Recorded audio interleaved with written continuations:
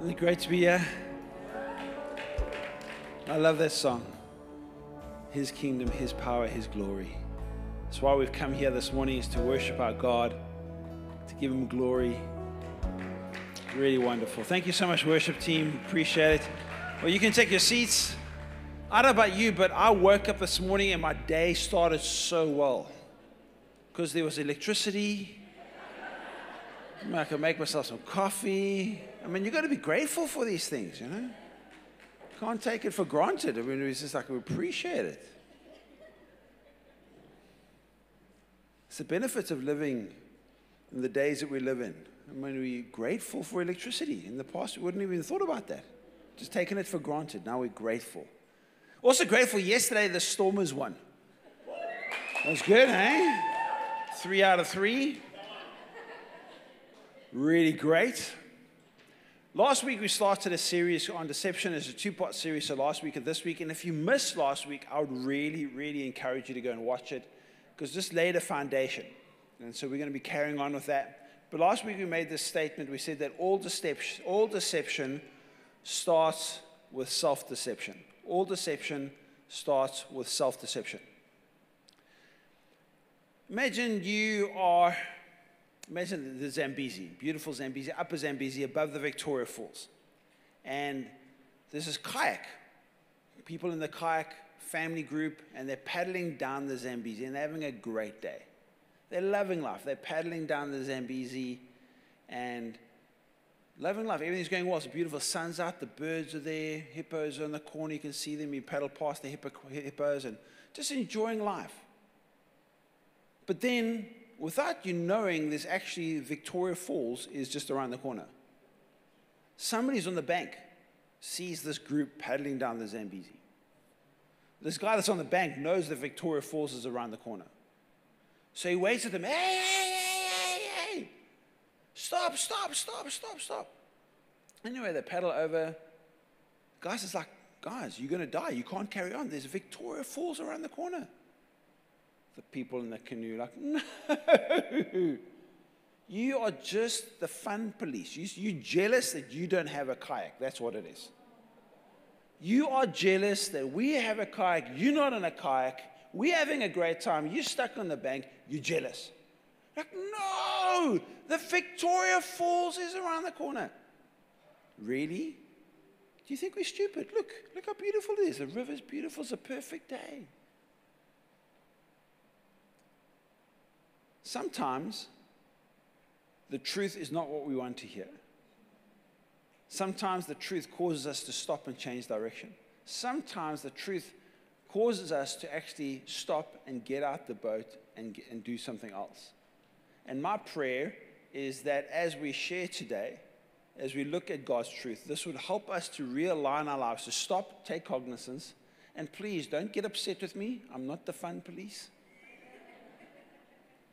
All I'm doing is just holding up the Word of God.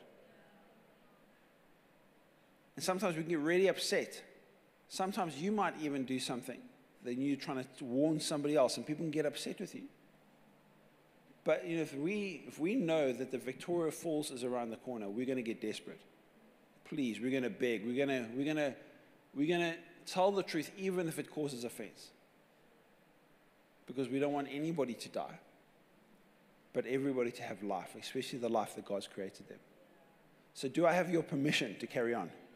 Is it okay? Are you comfortable? It's going to get a little bit uncomfortable in here, but we are going to look at the truth and what God's word actually says. So we said that all deception starts with self-deception. Well, let's actually take a look right at as far as we know, the very first sin that ever took place. And it was before Adam and Eve, and it was with this person called Lucifer, who we now know as Satan. He was in heaven, and as far as we know, he was responsible for worship. So in other words, he was responsible to give glory to God. He was an archangel, which means he was like a big deal in heaven. And this is what it describes. It talks about him in Isaiah chapter 14, verse 13. It says, you said in your heart, I will ascend to the heavens. I'll raise my throne above the stars of God. You said in your heart, you told yourself a lie first. Self-deception. You said you can become like God. You deserve more. You can be your own God. Matter of fact, you can be right up there. And so Satan, we now know him as a deceiver, is still telling that lie to people, the lie that he first believed about himself. And all sin originates with that. All sin originates with us telling our hearts we can be our own God. We deserve better.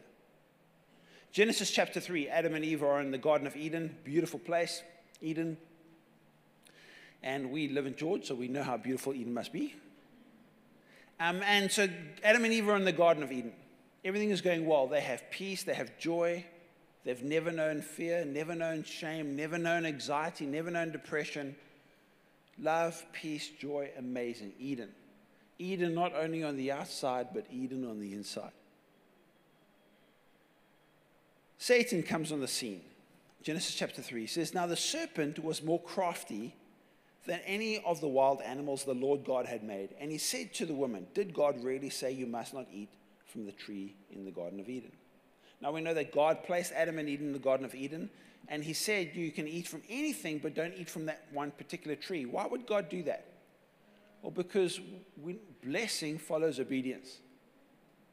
And so God wanted them to intentionally have to obey him so they could experience the blessing. Pain and suffering follows disobedience. Submission is good for us. Submission is not a bad thing. Submission is a good thing. When we're submitting to God, it's a good thing. Verse 2 says, "The woman said to the serpent, 'We may eat from the fruit of the trees in the Garden of Eden, but God did say you must not eat from the fruit that is in the middle of the Garden of Eden, and you must not touch it or you'll die.'" So listen to the deceiver. Listen to what he said. Listen to his words. It says, "You will not certainly die. You won't die." The serpent said to the woman, "For God knows that when you eat it, your eyes will be opened, and you will be like God, knowing good from evil." When the woman saw that the fruit of the tree was good for food and pleasing to the eye and desirable for gaining wisdom, she took some and ate it. She also gave some to her husband who was with her, and he ate it. Then the eyes of both of them were opened, and they realized that they were naked. So they sewed some fig leaves together and made coverings for themselves. Then the man and his wife heard the sound of the Lord as he was walking in the Garden of Eden in the cool of the day, and they hid from the Lord among the trees in the garden. But the Lord God called the man, "Where are you?" Now God knew exactly where they were, but he wanted them to realize where they were. He wanted them to realize that they were lost. And Adam answered, he said, "I heard you in the garden, and I was afraid. I was naked, and so I hid." I was afraid. They'd never experienced fear before. There was shame, so they hid. But Satan comes and he lies. He tells them 3 lies. And these lies are still what we believe when we go, of course. These are still the lies that we believe. First one is that you certainly won't die. What is the lie? There are no consequences for disobedience. There's no consequence. No, God's a good God. He won't punish you. Hell, no. This is what people used to say in the old days. Hell's not forever. There's no consequence for disobedience. God's a loving God. He won't send people to hell. Heard that before? Lie number 2. You get to decide what's right and wrong. Yeah, the Bible, it's more of a guide. You can decide. You can decide what's right and wrong for you. You're the captain of your own ship, the master of your own soul. Lie number 3, you can be your own God.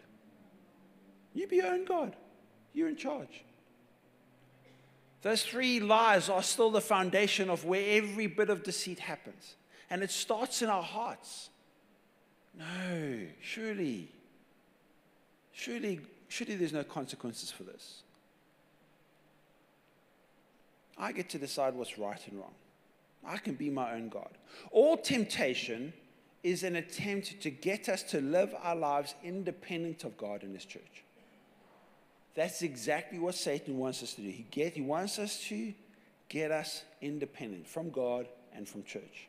And the consequences of sin are fear, anxiety, we'll find out in a moment, depression, shame, separation. We don't like the light. We want to hide. Suffering and eventual death. The book of Genesis is the seed book. And so whenever we want to understand truth, we always go back to the book of Genesis and look at the first 10 chapters of Genesis, because that's really where we get the foundation of truth. God lays the foundation in the book of Genesis for everything else that we believe. So Genesis chapter 4, also very interesting. Genesis chapter 4, Cain and Abel, two of Adam and Eve's sons. And it says this: Abel kept flocks and Cain worked the soil. In the course of time, Cain brought some of the fruits of the soil as an offering to the Lord. And Abel also brought an offering, fat portions of the firstborn of his flock. The Lord looked with favor on Abel and his offering, but on Cain and his offering he did not look with favor. So Cain became angry, and his face was downcast. His face was downcast. What a description of depression. His face was downcast. Then the Lord said to Cain, "Why are you angry? Why are you downcast? If you do what is right, will you not be accepted? But if you do not do what is right, sin is crouching at your door, and it desires to have you, but you must rule over it." Now Cain said to his brother Abel, "Let's go out into the field." And while they were in the field, Cain attacked his brother Abel and killed him. So Cain is there, and Abel's there, and they both bring an offering to the Lord. But Abel, the Bible says that Abel gave the first and gave the fat portions, which is the best. So Abel, first and best for God. First and best for God. But Cain, he gave some. He gave some. And I wonder why he did that. What was the lie that he might have told himself? Maybe he said, well, let me rather hold some back so I can replant it and I'll have more seed. And then next year I'll have a bigger harvest and then I'll give to the Lord. Then I'll give my best. Sound familiar? No, well, we give to God according to our budget. I can't really afford that this month.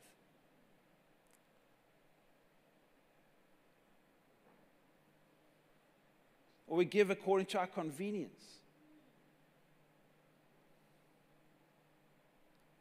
But Abel had a different attitude. Abel put God first and gave him his best. And what's very interesting is the result of their behavior affected their feelings, affected Cain's feelings. Cain became angry and downcast. And here's a thought. We don't feel our way to good behavior.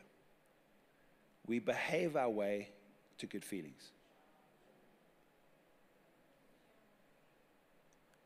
Let me say that again. We don't feel our way into good behavior. We behave our way into good feelings. When we honor God, when we choose to do what's right, there is freedom, there is liberty, there is joy, there is peace, there is patience. There is what the Bible describes as shalom, which is like this peace that goes into every aspect of my life. My life becomes peace. But the saddest part for me of the story is that Abel did nothing wrong. But simply because he did what was right, his brother that was in sin became angry against him and killed him. And I found that's true in my life. Sometimes you don't even have to preach to people. You don't even have to point out the error of their ways. Just by you doing what's right, you will attract anger, frustration. And I've found, and I believe, and you might notice this as well, but the world is becoming increasingly intolerant of those that live a Christian lifestyle. Increasingly intolerant of those that are choosing to just honor God with their life. It's like those that are disobedient almost become angry with those that choose to live a righteous life. But don't let that stop you from honoring God. Don't let it stop you from honoring God.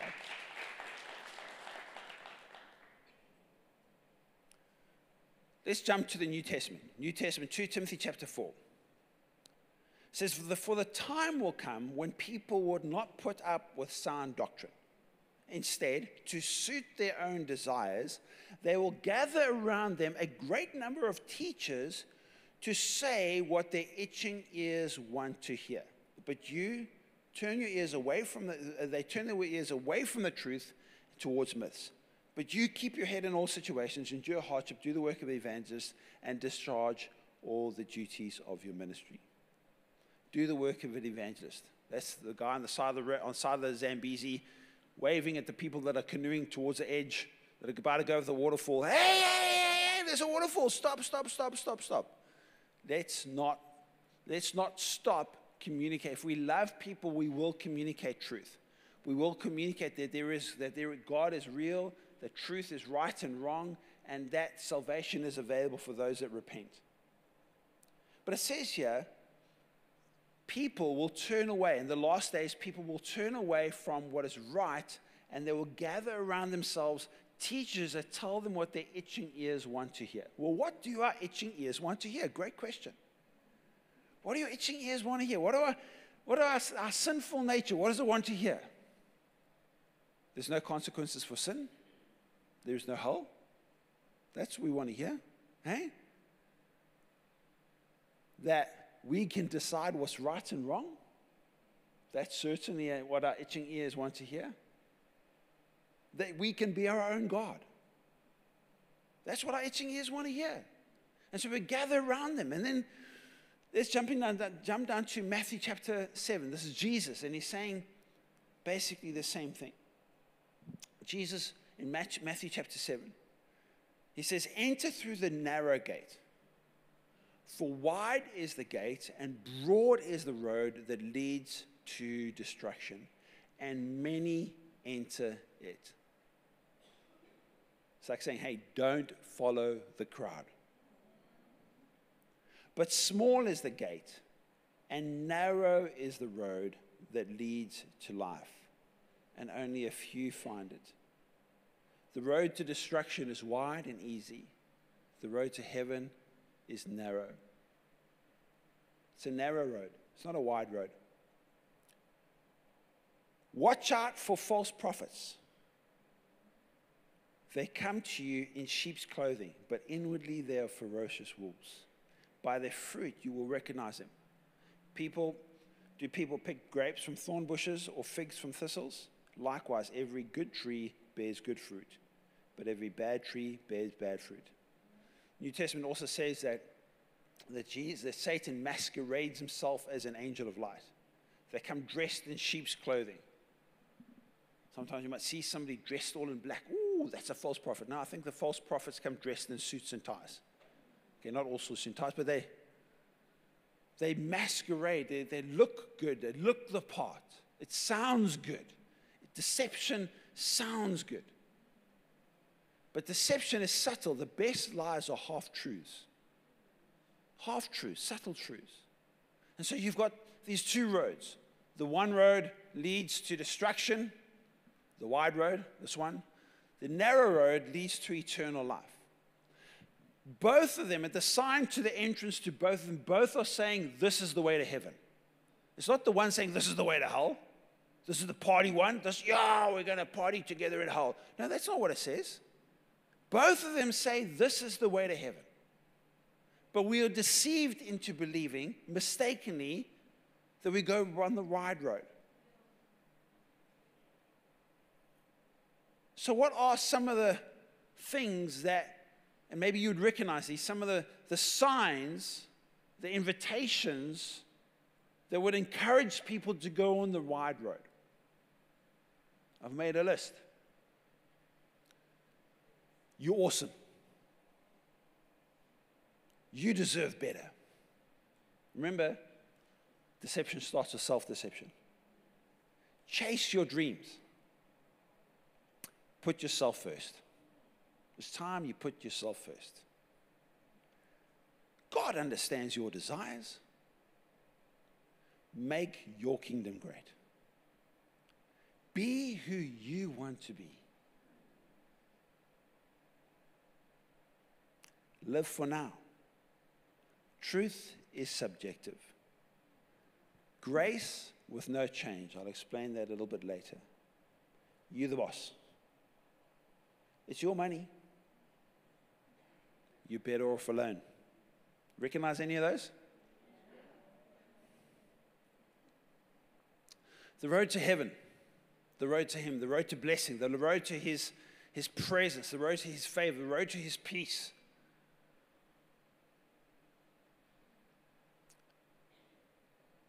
Says it differently. Instead of you're awesome, He's awesome. He deserves better. Chase His dreams, not your dreams. Put Him first. Don't put yourself first.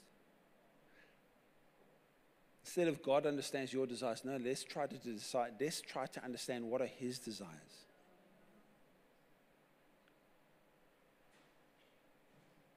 Make His kingdom great. Be who He wants you to be, not who you want to be. Live for eternity. Truth is eternal and unchanging. Grace to change. Grace to change. What does it mean?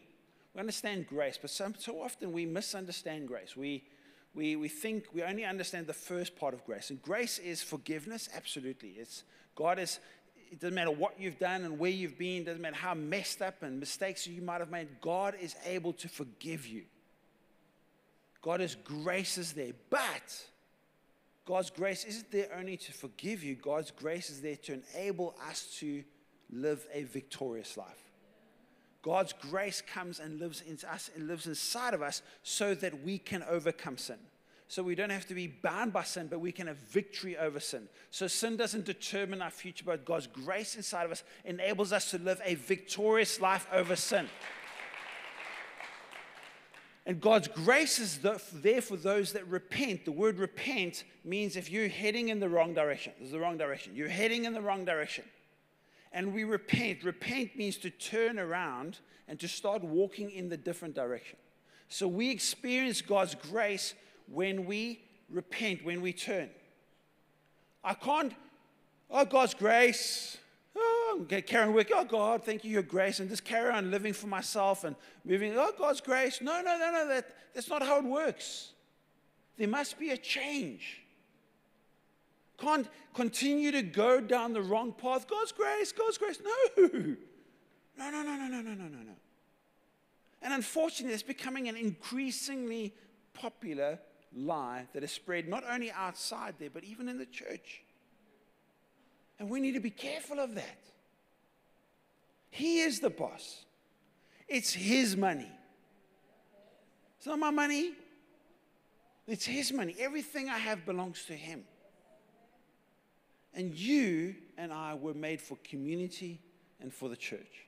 Satan will do everything he can to get you out of the church. He'll try to get you offended. He will lie to you. He'll put thoughts into you.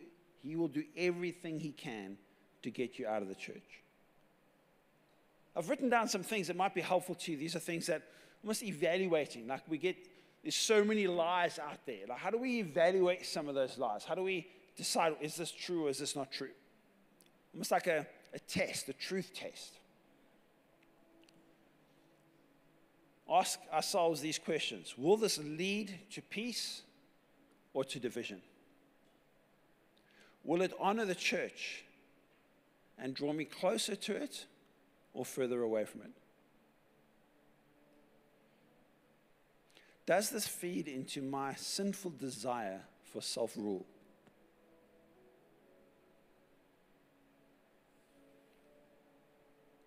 It's a great way when you're reading the Word of God.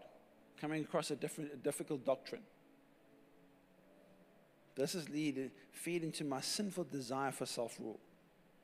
Does it line up with God's word? This is an important one. Does it line up with God's word? We understand that the Bible is all true. Everything in the Bible is true. And so we evaluate all truth by the Bible. But we also understand that not all truth is in the Bible. So, for example, coffee is good for you. Believe that? I think that's true. I can't find it in the Bible, but I believe it's true. It's a bit of a joke. But how about this one? The chair that you're sitting on is red. Is that true? Is that in the Bible? No, but it's true.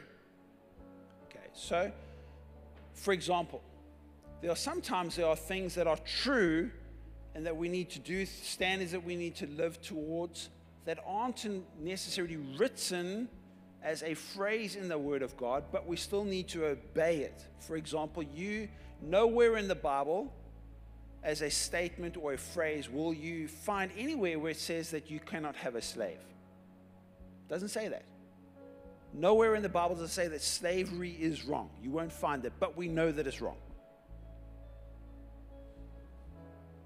So just because the Bible doesn't say it as a phrase doesn't mean it's not true. But we do need to evaluate all truth according to the Word of God. So when we read the story, when we read about God's nature, about God's character, about right and wrong, His principles for our lives, how there is narrow, we evaluate that, and that enables us, because we know God and know His nature, we know God's plans for humanity, that's how we know that slavery is wrong. But the phrase slavery is wrong isn't in the Word of God, isn't in the Bible. Am I making sense? And so we take that into lots of different things. The more we get to know God, that's how we evaluate what is true, what is not true, and the more we get to know God's Word. But the truth that we discover out there will never contradict God's Word. It'll never contradict God's Word, because God's Word is unchanging. Another question we can ask ourselves is, does this behavior produce shame and hiding? Like, are we okay for what we're doing, or this belief, or whatever else? Are we okay for it to be put all over social media? Great question. Or would we become shameful if people really found out about that? Would it produce shame or hiding? Does it build the church or break it? Does it promote me or others? These are little tests that we can do as we're evaluating truth. But I think what we should do is, let's maybe take a moment. Could you stand with me to your feet? I'm very impressed nobody has thrown anything at me. Well done. I know this is not an easy thing to hear. The truth sometimes can challenge us, but it needs to challenge us. And what we have to do is we need to be well versed and well equipped with the truth, not just for ourselves, but for those that we love, the world around us. And we need to have the confidence, knowing what is right and wrong. And if we're on the bank of the Zambezi and we see somebody about to paddle over the Victoria Falls, we need to be shouting, "Hey!" And they might get upset with us. They might call us the fun police. That's not what we're doing. We absolutely believe that there is a better way. That when we follow God, there is joy, there is peace, there is grace, there is forgiveness, there is healing, there is liberty, there is freedom that's found in Him. And all of that is available for us. His favor, His grace upon our lives as we pursue Him, as we trust Him, as we submit to Him. So I'm going to pray, and I encourage you to pray as well. I'm just going to come before God. Let's pray. Lord, we just want to thank you so much for your word. Thank you that it is challenging.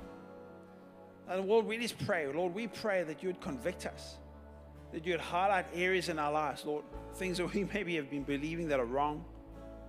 Change us, God. Convict us. Help us to submit to you. Help us to not want to be our own boss. Not follow our dreams, but to follow your dreams, Lord.